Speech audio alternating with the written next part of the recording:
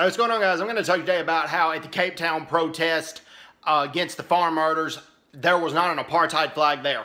This is according to the Cape Town protest organizer, Daniel Briers. He had said that as far as the Cape Town protest goes, there was not a single apartheid flag flown there. It wasn't like that with all the protests, but it was like that with the Cape Town protest. And the Cape Town protest was one of the main areas for the Black Monday protest. So this is a good sign, and this is a good deal.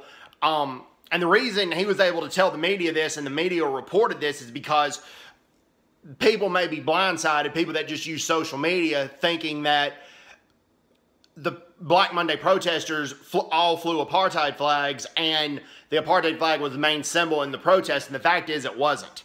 I mean, it was there at some of the protests, which I wish it wasn't, but the fact is, at the Cape Town protest, it was not there, and that needs to be reported, and that is a big-time thumbs up. The reason that the protests against white farmers occurred is because of the high murder rate, and because if these farmers keep getting murdered at the rate that they're getting murdered, South Africa could starve to death, because these farmers know how to cultivate land, and they know how to feed the population. Those are the reasons. Plain and simple. And another reason is because of the way they're murdered. I mean, it is just gruesome the way they are murdered. And I've discussed how gruesome a lot of the murders are in previous videos. That's for a different video. But that's also a reason. So, anyways, hope everybody's doing well. Take care. God bless them. Bye-bye. Bye-bye.